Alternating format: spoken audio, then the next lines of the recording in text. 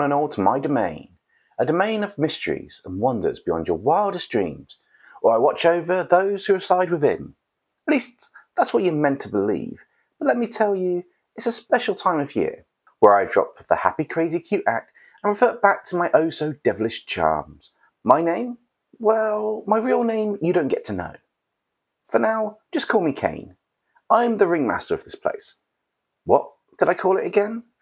Ah yes, the Amazing Digital Circus. But that's just a lie for those unsuspecting souls that end up here. Of course, they don't know that. They think everything here is real.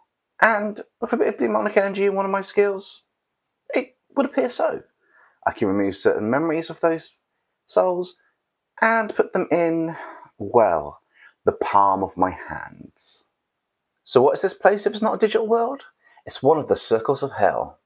The second, to be exact, and it's my favourite place to spend time tormenting... Oh, sorry, I shouldn't say that. Looking after those who live in this realm. There are a few of them. Jax, Kinger, Ragaver, Zubal, the Abstracted. There's a lot of them. I like to keep them in the basement. It's fine. They like the darkness. It calms them. Well, only till I let them out to play. Then they become rather agitated and menacing demonic creatures, covered in bright, glowing, hypnotic eyes. Any soul they touch will start to become corrupted, and over time turn into one of their kind. That is, unless I decide to reverse the process, which I might do depending on my mood, and how many souls are in the circus. Maybe I should tell you more about these souls that come into this realm. Well, the details of why I won't go into, but I can tell you. Ah yes, a new soul has arrived, and it looks like she has taken on a form that suits this dark time of year. Even in the circles of hell, where time is different, I, the lord of this place, have taken a particular interest in the human event known as Halloween, although I did put my wicked twist on it. Instead of Halloween being on the 31st day, well, one day in the year, in this place, time goes differently. So I thought it would be fun to make it 31 years of Halloween every 100 years. But that's not what's important. I'm getting distracted by all the ideas I can do. For now, let's have a look at this new arrival. I'm sure you'd like to see what happens. Well, shortly you're going to see what happens. Each soul takes on a unique form, but of course, I set this realm up to remove the memories of who they are prior to awakening here. They still retain traces of their personality. It wouldn't be fun if we weren't able to mess with them. I take a certain delight in playing the role of the helpful ringmaster of this place, giving them adventures with a bit of a twist. Subtly, most of these adventures will eat away at their souls.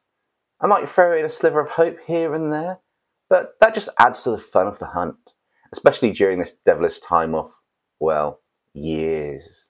So for this one, I did try a couple of ideas before coming up with the design, and originally I wanted Kane to be sat on a throne in a pose befitting a ruler, with the Abstracted behind the chair and Bubble as this loyal servant somewhere. I wasn't happy how that's turning out by the time I got to the part of doing the line art and the inking. So instead I decided to do a pose where he was kind of like stood up in the classic anime, smart looking pose with a bit of a curve to him, and I think that came out really well. It was more gentlemanly, so it gave them more of the impression of a ringmaster who was trying to be helpful, which I quite like, and it showed a bit of confidence of the character in the pose. For the background, I went with a bit more detail than I normally do, mainly because there's a lot of elements I wanted to get into there. I wanted to get the Abstracted, I needed to get somehow to get the teeth, that was his actual head, in the Amazing Digital Circus in there, with the eye. I decided to kind of have the large teeth going around him, the Abstracted coming out from it, so it's kind of like a demonic gate for the teeth, which would summon the Abstracted or send them back to the basement. I do like how this came out, but I wish I was able to do the original idea because what I had in mind looked really cool. I just couldn't transfer it currently onto the actual artwork that I wanted to do. Maybe I'll visit at some point in the future and do a one-off illustration or something. I did add Bubble into the mix of the illustration, and I wonder if anybody notices it or sees where. A good contrasting tool is to do a opposite colour. So if you've got cool colours at the front, do warm colours at the back, and vice versa. It makes the characters pop. There are a lot of elements on this, but the main focus had to be Kane. So hopefully I've caught his identity or persona as an overlord of this circle of hell.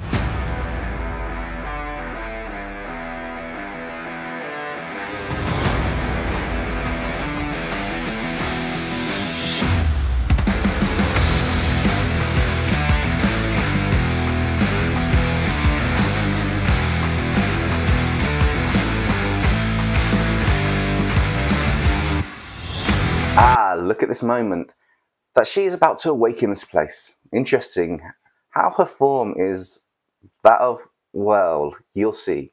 Huh? You can't see her? She's right there in front of you. No, not there. You see that large stone structure? Yes, that's the one. The gravestone without a name. You see it? Good. Now look down. What can you see? Just wait for it. Well, wasn't expecting her to be underground, were you? The look on your face was priceless. That shock and fear. Well, how about that? Maybe you can become part of my circus in the future. But for now, meet Zomni. I know, the name's simple, may not be too original, but I like it, and she won't remember her real name. So it's time for me to get to work. Just watch the show and enjoy meeting a new soul in this realm. Welcome to the Amazing Digital Circus. It's Halloween season, and you've arrived just in time. Come in and I'll show you about this place. Don't be scared, alright. So, what's your name? My name? Why can't I remember my name? I feel like I know it, but I can't quite say it. What am I going to do? That's okay. How about we just call you Zomni for now? Just because you look like a bit of a zombie at the moment. Well, to be fair, you are in the body of a zombie. A zombie clown, I think. Zombie clown? And the name Zomni? Okay, but am I really a zombie? I don't recall being a zombie or anything. And why am I covered in mud? Well, that's because look. Ah! What is that a grave? Wait, is that my grave? Relax, it's just a hole in the ground that you sprung out from. Not that it's an issue. You are a zombie after all. Coming out of the ground is kind of fitting for your kind. I must say, I'm a bit surprised you don't remember about how your kind comes out from a grave. I guess that means you're dead, or rather, undead. Which is perfect, as it's Halloween time, and spooks and ghouls come out to play. I'm the dead? No, you're undead. Now let's go inside and meet some of the others who are here already, before I take you on a tour of this wonderful place. Trust me, you're gonna die when you meet them. So for this one, I originally wanted to have maybe a half picture of Pomni coming out the ground from the grave, and I thought that'd be quite cool. But looking at reference images and that, I didn't think I'd do enough justice of the design for the character and capture all the essence. So instead, I wanted to change it to a pose similar to what I've recently done for the Velocity Raptor Anosi on the channel as a witch.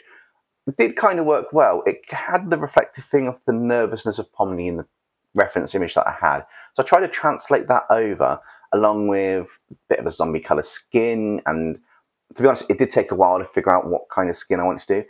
Zombies in anime have a combination of either green, purple, or bluish skin. I went on a hunt the other day for colour references and created a load in the palette, which you'll probably see and bounce back and forwards to for the skin colours that I use. But I think the colours I picked work rather well with the kind of dulled out but contrasting red and blue from the actual outfit of Pomni. I wanted to keep it quite similar to the original design, whereas some bits could change a little bit just to make it more zombieified, which is quite cool. Although, I really hope you like how this one turned out.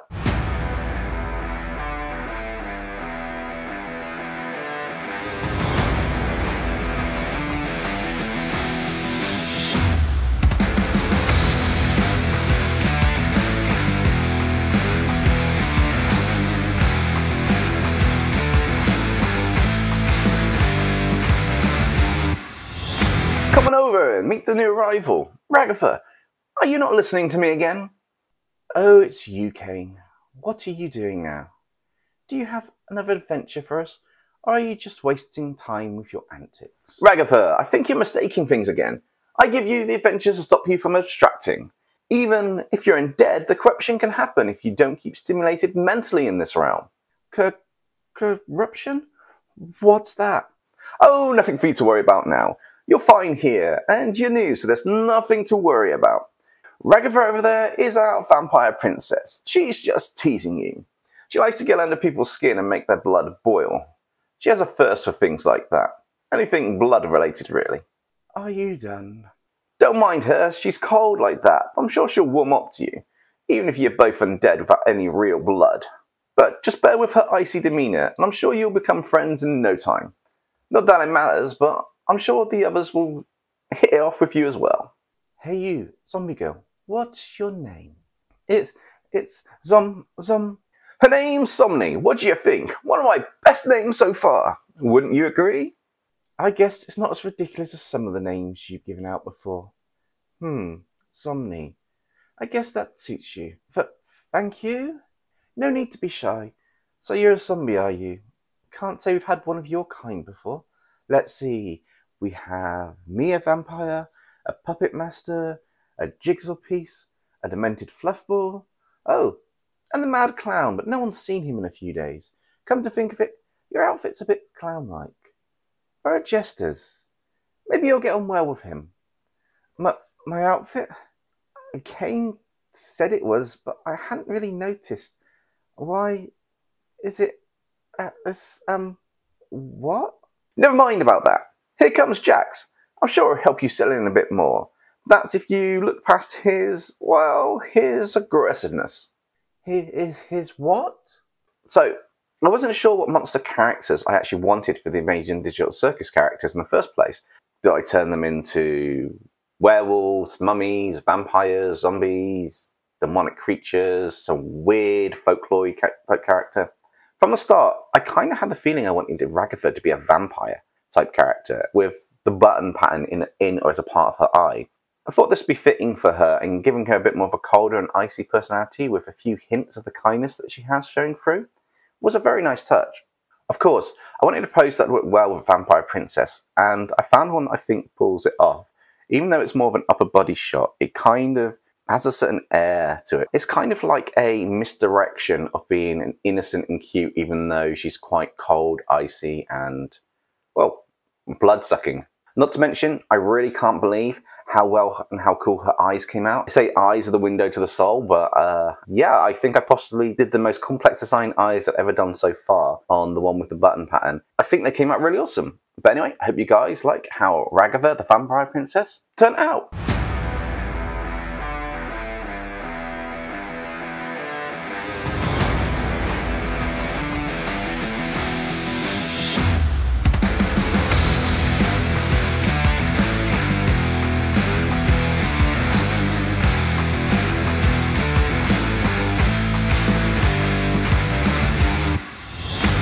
Well, what did you all think of today's The Amazing Digital Circus as anime-style monsters? I quite enjoy how the artwork turned out on this one, and I hope you did as well.